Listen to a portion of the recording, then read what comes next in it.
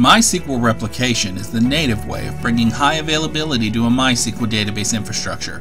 It's simple for the DBA to set up, but building the stack and maintaining the environment can be a challenge. It's not just about setting up replication between a master and some slave servers. It's also about how to restore broken topologies, how applications can keep track of writable master and the read-only slaves, what to do when the servers are corrupted, how to perform backups and version upgrades, and more.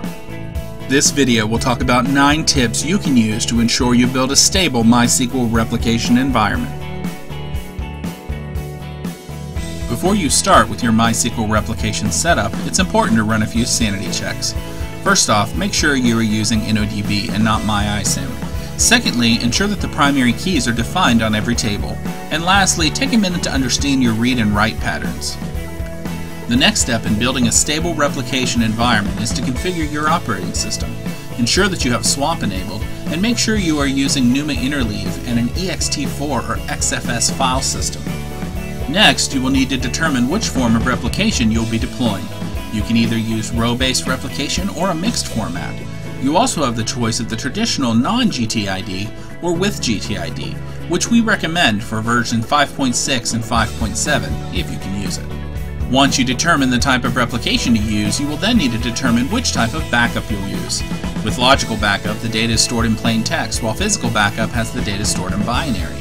If you're running a large database, make sure to do both full and incremental backups as well. You will be provisioning slaves often for various reasons, and it's important to build, test, and maintain a provisioning system. Monitoring replication is essential to maintaining the performance of your environment. To maintain peak performance, it's a good idea to use a caching layer. Properly added, it may reduce the database load by more than 99%. Another way to improve performance is by adding a proxy layer, which can detect and handle failed nodes or topology changes. The next step is to implement rolling schema upgrades. Slaves first, then the master. Make sure though that the schema change you are using is compatible so your replication will work properly. You can also use online schema change tools like Ghost to execute the schema change on all nodes at once.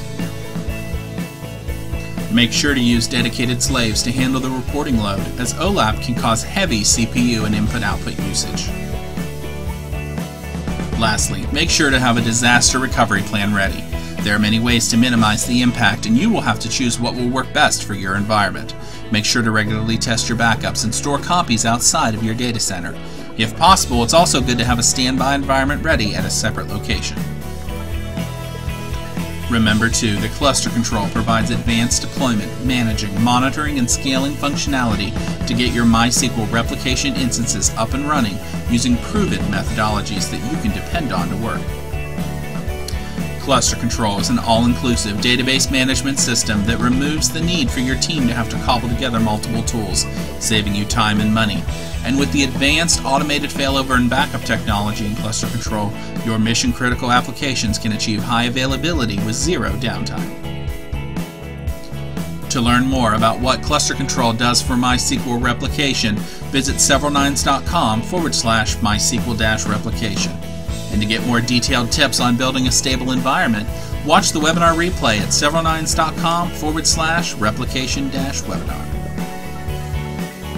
Why not try ClusterControl for yourself? You can download it free at Severalnines.com.